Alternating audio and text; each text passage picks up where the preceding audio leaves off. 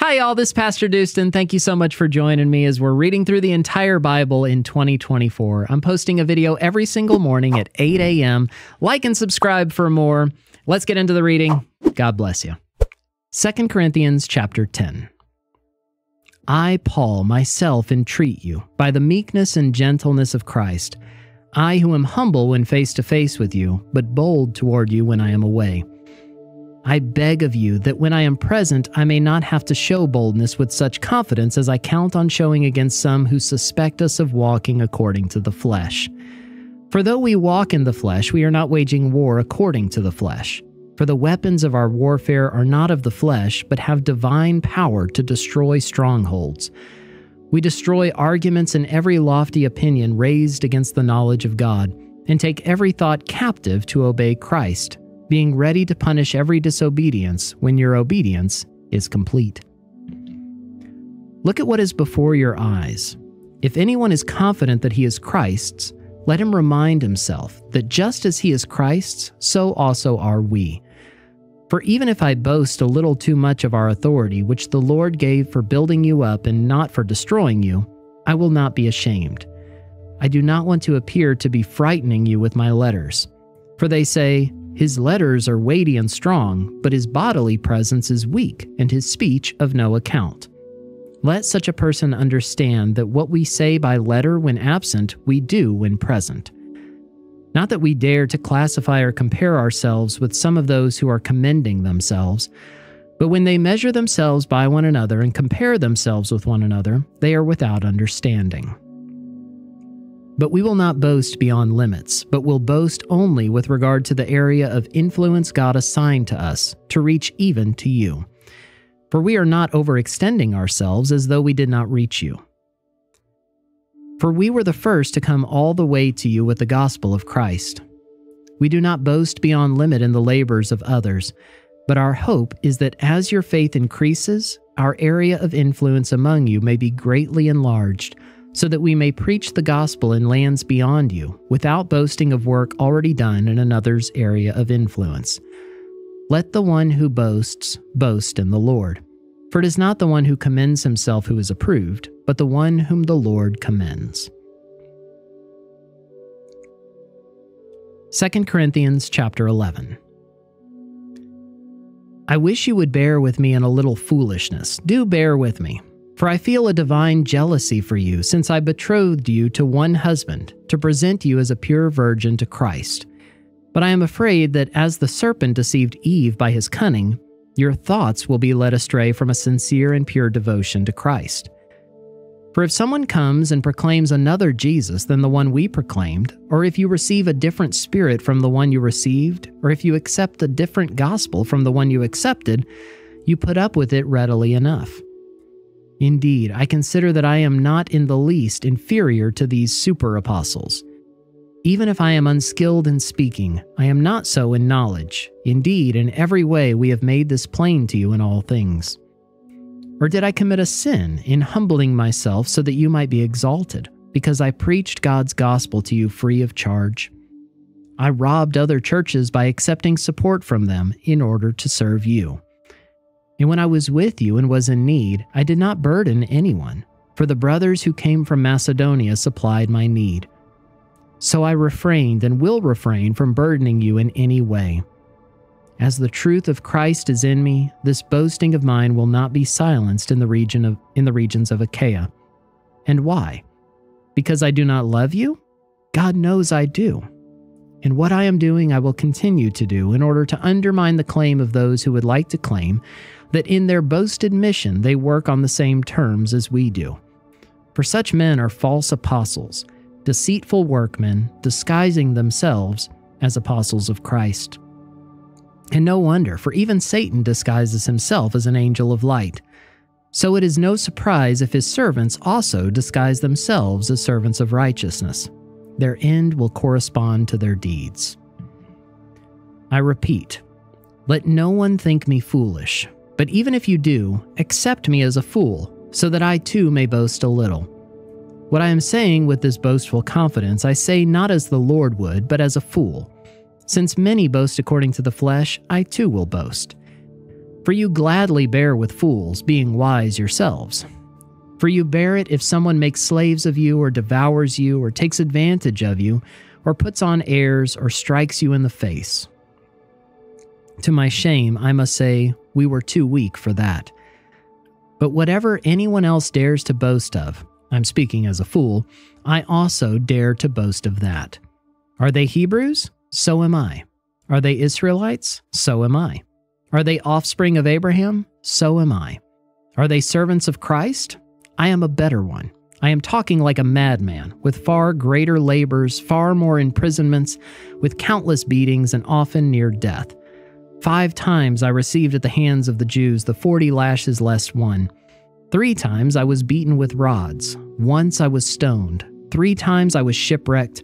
A night and a day I was adrift at sea, on frequent journeys, in danger from rivers, danger from robbers, danger from my own people, danger from Gentiles, danger in the city, danger in the wilderness, danger at sea, danger from false brothers, in toil and hardship, through many a sleepless night, in hunger and thirst, often without food, in cold and exposure. And apart from other things, there is the daily pressure on me of my anxiety for all the churches. Who is weak, and I am not weak? Who is made to fall, and I am not indignant? If I must boast, I will boast of the things that show my weakness. The God and Father of the Lord Jesus Christ, He who is blessed forevermore, knows that I am not lying. At Damascus, the governor under King Aretas was guarding the city of Damascus in order to seize me, but I was let down in a basket through a window in the wall and escaped his hands. 2 Corinthians chapter 12. I must go on boasting. Though there is nothing to be gained by it, I will go on to visions and revelations of the Lord. I know a man in Christ who 14 years ago was caught up to the third heaven. Whether in the body or out of the body, I do not know. God knows. And I know that this man was caught up into paradise. Whether in the body or out of the body, I do not know. God knows. And he heard things that cannot be told, which man may not utter. On behalf of this man I will boast, but on my own behalf I will not boast, except of my weaknesses. Though if I should wish to boast, I would not be a fool, for I would be speaking the truth. But I refrain from it, so that no one may think more of me than he sees in me or hears from me. So to keep me from becoming conceited because of the surpassing greatness of the revelations, a thorn was given me in the flesh, a messenger of Satan to harass me, to keep me from being conceited. 3 times I pleaded with the Lord about this, that it should leave me.